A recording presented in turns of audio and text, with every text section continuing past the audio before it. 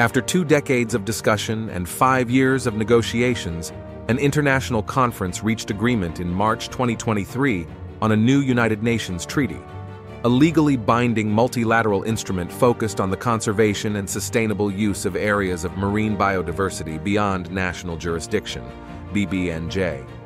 The BBNJ region covers 64% of the ocean's surface area and 95% of its volume. However, only 1% of it is protected today. The new treaty is underpinned by the United Nations Convention on the Law of the Sea, UNCLOS, which defines coastal state jurisdiction and establishes the international high seas. Nothing in the new treaty prejudices the sovereign rights and jurisdictions of coastal states or the fundamental freedom of navigation principles set forth in UNCLOS. The High Seas Treaty does highlight and advance the responsibilities of all states under UNCLOS to protect and preserve the marine environment. The treaty's primary objective is to establish a legal framework in which marine protected areas, MPAs, within the high seas can be proposed, assessed, and managed, if approved. A Conference of the Parties, COP, has been created as an international body to decide whether to establish new MPAs with appropriate management plans.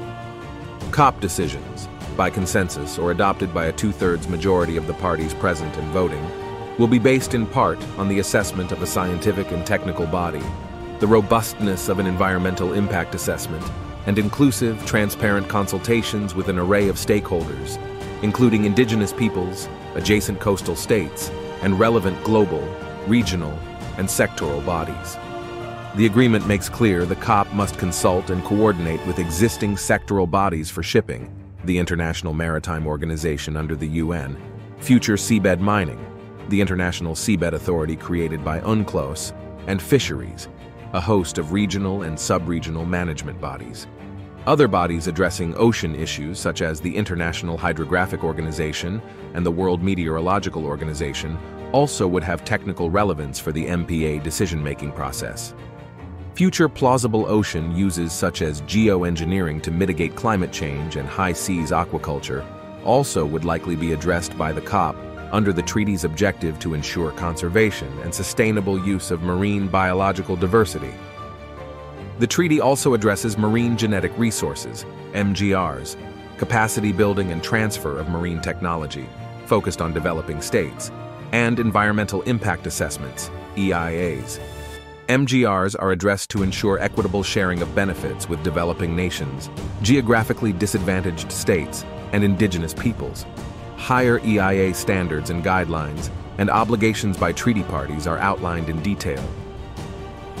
While the treaty's text was formally adopted by the UN in June 2023, several upcoming challenges constrain full implementation. Ratification by 60 UN member nations is required. A suite of complex international structures must be established. The COP, a scientific and technical body, and committees on finance, implementation and compliance, access and benefit sharing, and capacity building and transfer of marine technology. A functioning treaty secretariat is required soon to provide administrative support to the COP and the developing network of committees, and to establish key connections to existing sectoral and regional authorities. Mobilizing and involving the international marine scientific community also will be important in the MPA nomination and evaluation processes. The High Seas Treaty is a landmark governance regime for protecting the global ocean. Establishing potential MPAs in such high seas regions as the Arabian Sea, Gulf of Guinea, Emperor Seamount Chain northwest of Hawaii, and Sargasso Sea will improve the long-term health and survivability of the ocean. The treaty also provides a formal process for reaching a conservation goal of protecting 30% of the world's ocean, lands, and freshwater by 2030.